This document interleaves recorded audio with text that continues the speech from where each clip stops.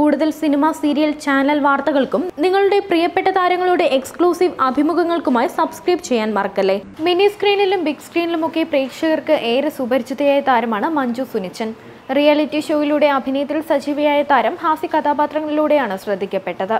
ഇപ്പോൾ കൈ നിറയെ അവസരങ്ങളുമായി മുന്നേറുന്ന മഞ്ജുവിന്റെ ചില ചിത്രങ്ങൾ അശ്ലീലമായ രീതിയിൽ സോഷ്യൽ മീഡിയയിൽ വൈറലായിരുന്നു. ഇപ്പോൾ ധൈര്യത്തോടെ ഇതിനെതിരെ മഞ്ജു രംഗത്തെത്തിയിരിക്കുകയാണ്.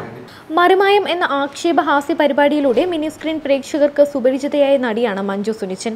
മഴവിൽ മനോരമയിലെ റിയാലിറ്റി ഷോ വെറുതെയല്ല ഭാര്യയിലൂടെയാണ് മഞ്ജു അഭിനയ രംഗത്തേക്ക് എത്തിയത്.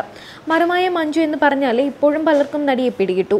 മിനി സ്ക്രീനിലെ റിയാലിറ്റി ഷോയിലൂടെ ക്യാമറയ്ക്ക് മുന്നിലെത്തിയ മഞ്ജു പിന്നീട് സീരിയലിലൂടെ സിനിമയിലാണ് ഇപ്പോൾ തിളങ്ങുന്നത്. മുന്തിരിവള്ളികൾ തളിർക്കുമ്പോൾ എന്ന ചിത്രത്തിൽ മോഹൻലാലിനൊപ്പം ശ്രദ്ധേയ വേഷത്തിലാണ് താരം എത്തിയത്.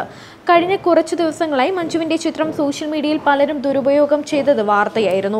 ചിത്രങ്ങൾ ഉപയോഗിച്ച് മോശം പദപ്രയോഗങ്ങളും മറ്റും നടത്തുകയും അശ്ലീലമായ രീതിയിലും അസഭ്യമായ രീതിയിലും പ്രചരിപ്പിക്കുന്നു എന്ന് ചൂണ്ടിക്കാട്ടി മഞ്ജു തന്നെ സൈബർ സെല്ലിൽ പരാതി നൽകുകയും ചെയ്തു.